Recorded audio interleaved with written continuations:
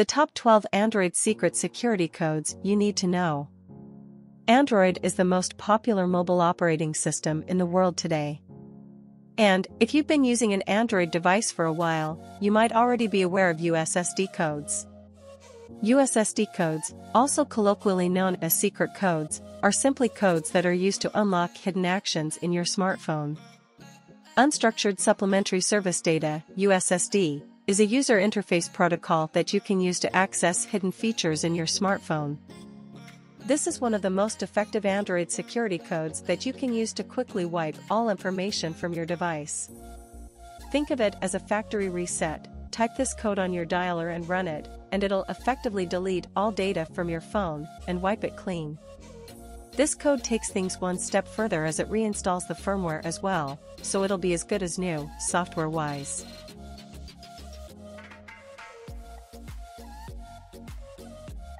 This is one of the most effective Android security codes that you can use to quickly wipe all information from your device. Think of it as a factory reset. Type this code on your dialer and run it, and it'll effectively delete all data from your phone and wipe it clean. This code takes things one step further as it reinstalls the firmware as well, so it'll be as good as new, software-wise. This is another important code that you can use to check whether the device's IMEI is the same as the one mentioned in the box. Most modern smartphones have the IMEI printed on the back, but if you want to be sure, you can check it by using this code.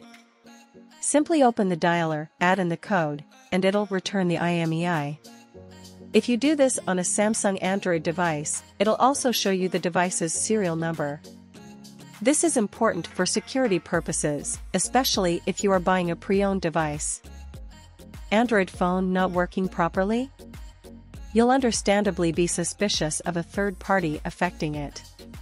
Enter this code on your Android device, and it'll show you a litany of different features, including touch testing, front cam, LED, sub key, barcode emulator test, device version, RGB testing, grip sensor testing. If you suspect any root-level tampering on your device, you can test individual features using this mode. From the device version to the front cam, each module can be tested discreetly. The Media Access Control Address, also known as the MAC address, is a unique address assigned to every device. It's important as it can be used to uniquely identify a computer while it's connected to a network. If you are doubtful about MAC spoofing on the device, you can view the MAC address on the device and tally it on your network to ensure it's correct. This code is important as it returns key information associated with the device's firmware information. The code returns firmware information, PDA, phone, hardware, and the RF call date, or the manufacturing date. If you think that someone's tampered with the firmware on your device, you can check the firmware information using this code. If you want to change the behavior of the power button, you can use this code. Instead of having to hold the power button and then selecting from the power menu to shut your phone off, this code lets you turn off your phone without showing the power menu at all. This code can come in handy when you want to quickly shut down your device in compromising situations. Next time it powers on, the device will require a passcode, thus keeping your data safe in case the device is stolen.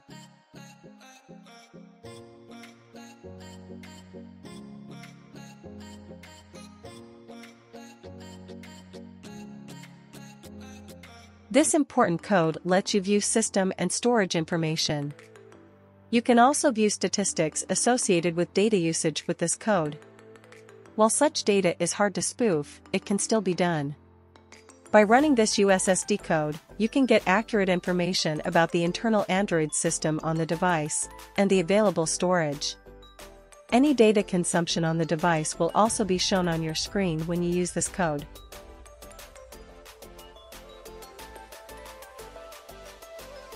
If you want to know whether your calls are forwarded to another number, use this code. That'll tell you whether call forwarding is active on your device, and it'll also show you the number your calls are being forwarded to. In case calls are being forwarded when your number's busy or when you reject a call, you'll know about that too. In most cases, you'll only see this as your carrier's official voicemail service. And you also have the option to change the setting by going into your Android's call settings.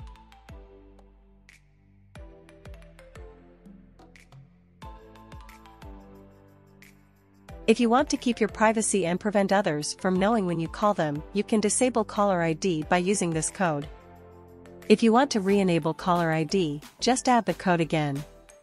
It'll show you a message indicating whether services have been enabled or disabled every time you add it in. The last code on our list lets you view comprehensive information about the camera, including the number of cameras, maximum zoom, firmware version, and other details. Given the fact that mobile cameras now feature several modules, this code can help you identify any instances of tampering with the camera firmware. If you're someone who's always on the calls, then call waiting might be just what you're looking for. With call waiting, you can take a second incoming call by putting your first call on the hold. In fact, in some cases, you might also be able to switch between the calls. If you think you're on the phone to a scammer, for instance, and someone else calls you, you can switch to that call and take time away from the potential scammer to think things through and maybe ask for advice. Simply type in the code into the dialer and the service will be enabled on your phone. Conversely, when you want to disable it, the code has to be tweaked only a little. Just type in #43# and call waiting will be disabled.